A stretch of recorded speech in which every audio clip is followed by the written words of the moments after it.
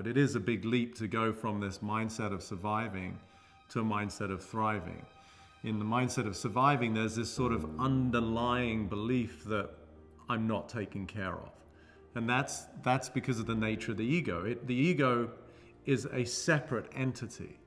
So if I'm separate and I've got the whole world to compete against, or the whole world to try and be accepted by, you know, I hope my butt and my boobs and my outfit are good enough for me to be part of the gang and be loved and accepted. It's a big leap to go from that to a paradigm of complete integration and unity where I can thrive. But it's completely possible because that's where I live from and that's what I teach people. And that's the arena of trust.